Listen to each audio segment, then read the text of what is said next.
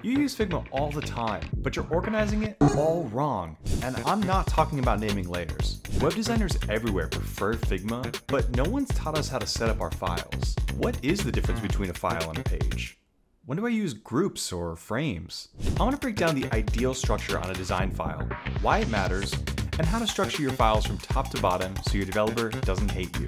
Let's get started. First on our list, starting from the tippy top, teams and drafts.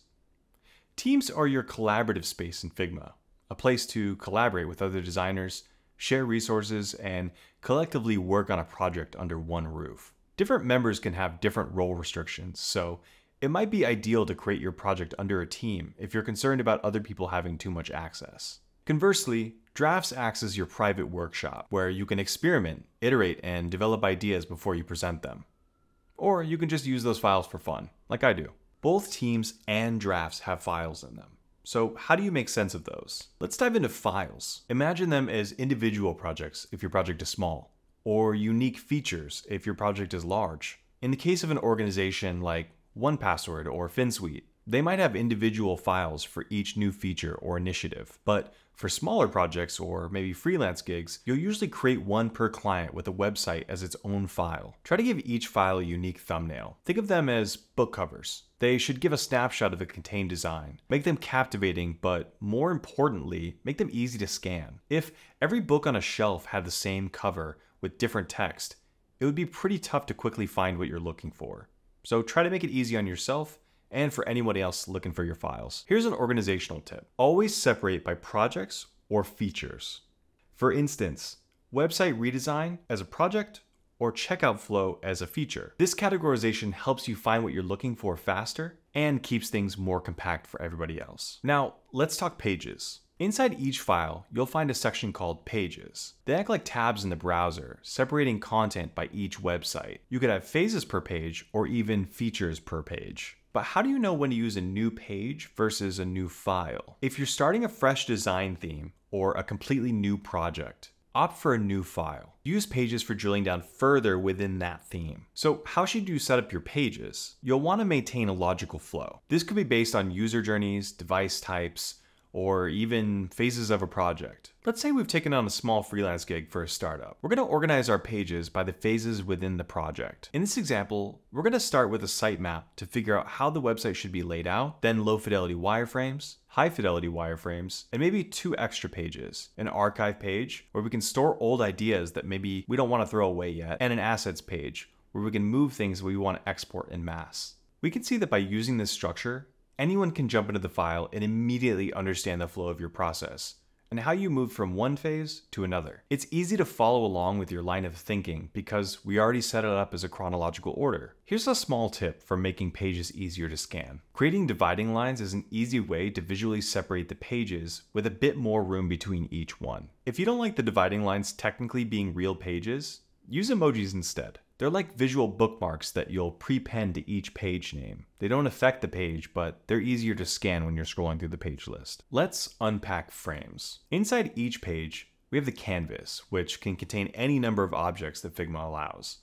Images, shapes, text, groups, frames, and sections. Consider frames as your individual canvases or artboards where your actual design comes to life. It helps to sequence them logically, just like we did for pages. For a website, it could be landing, about, services, and contact frames. If the nav in your design is arranged in a certain way, arranging your frames in that way will be easier for you and your developer to understand. Now, when do you use a page versus a frame? Frames represent specific design views, while pages are a collection of such views. You could put an entire app in your project, but when you break it down, you'll likely want the flow of each feature on a new page, and each screen within a unique frame. Or take a website. You might want each phase of your project as a separate page, but each frame on that page as a page from the website. Aside from just the organizational aspect, frame resizing is a blessing for responsive design.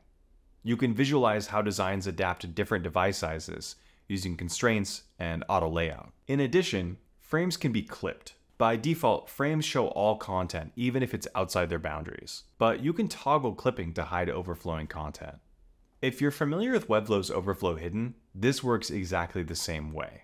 The content isn't removed from the frame, it's only hidden outside the bounds you specify. I like to rearrange my frames so that each page of a website moves from left to right, and states within live below each frame, like hovers and interactions. I try to create more distance horizontally to make each flow distinct from one another.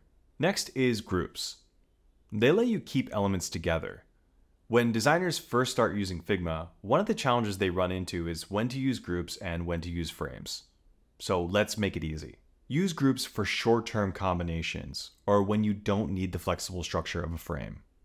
Frames come with more control, especially with properties like constraints and layouts. If you're simply keeping objects together, but you don't need them to do anything else, a group is for you. A group can't have a lot of the properties that make frames so great. No fill colors for backgrounds, no constraints, no auto layout, no clipping content, and no strokes on the entire container. Simply put, groups are best served for things that scale uniformly together, like icons, illustrations, and experimental ideas that you just need to keep near one another. Lastly, let's talk about sections. They're a newer organizational aspect of Figma, and they're perfect for dev handoffs. They create larger divisions in your design, representing bigger chunks or full-fledged features. When you've finished a set of designs, you can wrap them in a section to create different distinct segments for a developer. The best part is that you can do this even when they aren't dev ready. Just mark the dev ready option and let them know what is and isn't complete. I want to talk briefly about layer names. It's a contentious discussion within the design and dev community, but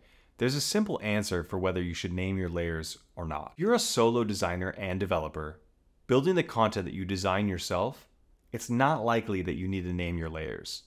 You know what they are, you made them in the first place. But if you're just a designer and you're handing off to a developer, a little bit of renaming can go a long way. While developers don't expect you to rename every single layer, if there's a layout where a feature has a specific name, it would be helpful for them to have you give it a name. Otherwise, they'll give that section its own name, and when referring to changes and updates, you might be using totally different terms. Name your files, pages, sections, parent frames, parent layouts, and anything else you really need your developer to name correctly. Remember, being a great designer isn't just about crafting beautiful visuals, but also ensuring they're structured well for execution. So dive deeper, learn more with our other videos. Don't forget to like, subscribe, and hit that notification bell. Until next time, keep making your devs happy.